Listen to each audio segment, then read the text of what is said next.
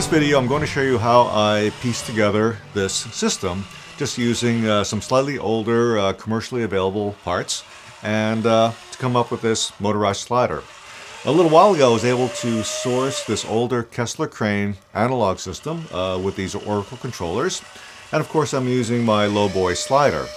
Now what this video is not, it is not a do-it-yourself how to build a motion control system from scratch by buying some motors, buying some pulleys, getting an Arduino board and programming in, rolling your own motion control system. This video is just about kind of throwing these parts together to get a usable, production-friendly piece of equipment. I should mention that I'm probably going to put all this up for sale very soon because of this racket that you're hearing. For myself, almost all the work I do is live production. It's usually in quiet rooms and we're shooting sync sound dialogue. With this, I think if you do a lot of MOS shooting, either environmental shots or product shots, or if you do time lapses, especially with larger, heavier cameras, and if you do stop motion, or if you work in environments that have a higher ambient noise level, like at concerts or at athletic events, something like this would be actually a really handy and very frugal system to piece together. So enough of the sales pitch, and let's just take this apart and I'll show you how I put it together. So what I was able to pick up was this Oracle controller, two motors for sliders. One is geared towards time-lapse and the other is geared towards live action. And of course this motor mount with a belt drive transmission and some cables. Now the trick, of course, the first trick was mounting the motor to the sled. And to help do that, Kessler actually made this bracket, this motor mount bracket, and this I believe is for their shuttle dolly bracket. Now I did, as you can see, modify it with a couple new holes, and this is a good reason why you should always, try to avoid brain farts when you're working with overpriced parts, because as you can see, I was out of phase when I drilled my first set of holes. But anyway, now let's get to the sled. So this is what I'm working with. This is our starting off point. This, of course, is the lowboy sled. And as you can see, it's, basically a cheese plate with a 1/4-20 and 3/8-16 tapped holes. Now these rail ends over here and here, they're designed to accept pretty much any length 1x2 rectangular tubing, and they're of course also tapped with 3/8 and 1/4-20 and 3/8, just to give us multiple mounting points. So that's our starting point. Now the question is, how and where do we want to mount our Kessler motor, our older Kessler motor? Now on the Kessler site, it looked like maybe they're mounting their motor something like this. Now this simply won't work for my slider, because the timing belt will need to go right through the slider body. So after playing around with it for a bit, I'm pretty sure I decided to install this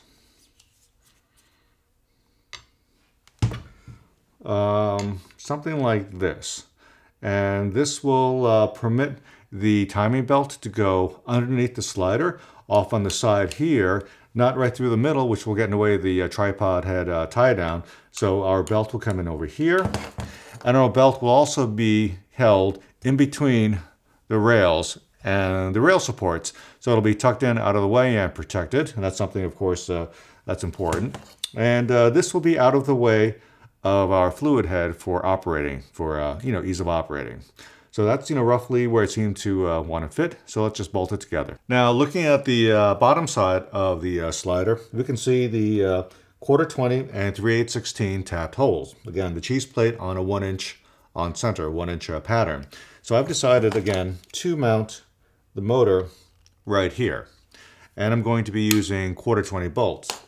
Now to get a 1/4-20 bolt into a 3/8 thread, I simply use these thread adapters, these tripod thread adapters. This is just part of my AKS kit. I always carry this with me on a shoot. If we ever need to adapt, the most common thread sizes that we use, 1/4-20 and 3/8. So using the Kessler hardware, I'm going to bolt it in right here. Now mounting this motor to my sled was actually pretty easy, because the Kessler shuttle is actually pretty similar in size and weight to mine. Okay, I just put on some really short rails so we could turn this and look at this rig, you know, from this end. Okay, so now we know that we need to secure this timing belt right about here on this piece, the rail support for our slider.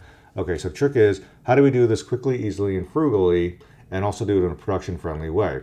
Now, this timing belt is actually a standard industrial piece. It turns out it's an XL series belt. I did buy it from Kessler Crane because this was actually my first experience working with these type of timing belts. And lo and behold, it's just a standard piece. So you could go to Neckmaster Car and order this by the foot. So whenever we do this prototyping or one-off projects, I always try to use off-the-shelf parts because they are just tremendously much more frugal, and they're always available. Like, you know, you can go down to the store and pick them up. So what I did to secure this timing belt, instead of coming up with a custom CAD solution, I bought a couple of these. And these are timing belt gears. Okay, they're cog tooth, they're made for the cogs. And the way they work, of course, is the belt will fit onto them, and the beauty is it won't slip. As long as you have some tension in the belt, it won't slip on the gear. Now with a V-belt or a rib belt, they always have the potential and a tendency to slip around a little bit. So with the timing belt, again, it won't slip.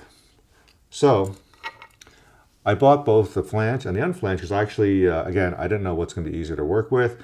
And so it turns out that after trying both ways, the unflanged was a little easier to work with. So next trick is I simply have to mount this over here at about the right height and find a way to clamp this belt to the gear. So it all starts with a simple piece of aluminum plate.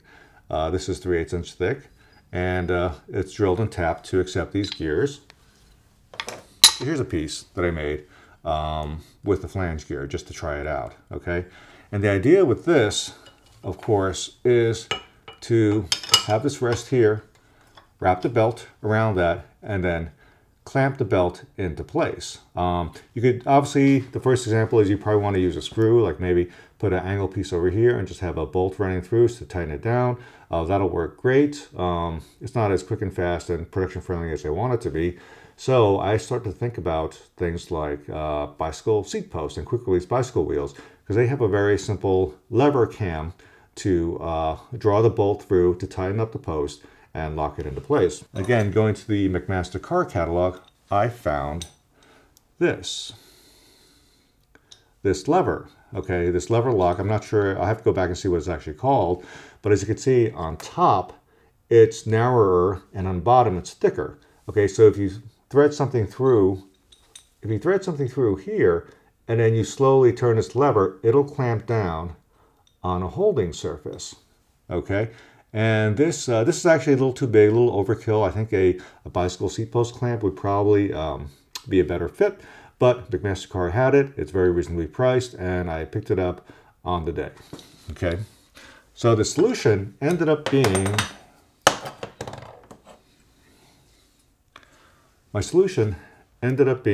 this. I found that the flangeless gear actually is a little easier to work with, and I mounted my handle on the plate with a couple of mounting holes.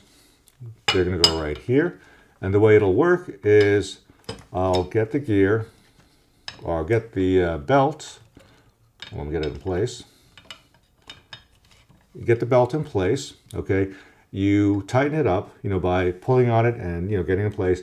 And then I simply have to turn the lever a little bit, and it locks the belt in place. When I'm ready to take it all apart, lift up the belt, lift up the lever, and pull out the belt. This way, if I have the right length belt or a long enough belt, I could use it for any length slider, whether it's going to be, well, this, a no foot, or, a no slider, to 20 feet in length if I have a 20 foot or 22 foot piece of timing belt. It'll be very fast, quick, and easy to do it and secure it with this, and it won't loosen up on us. Now, with the hold down bolted in place, I simply take the belt, put it over the cog, make sure it's There are no extra teeth in it. Line up the belt, this belt, with the bottom of the lever and lever it snug so it won't slip, okay? And then do the other end and you're good to go. You're ready to shoot. When you're done with the shot or you're done with the slider, simply take the lever, pull out the belt, do it on the other end, and the slider is ready to just go home and you're done.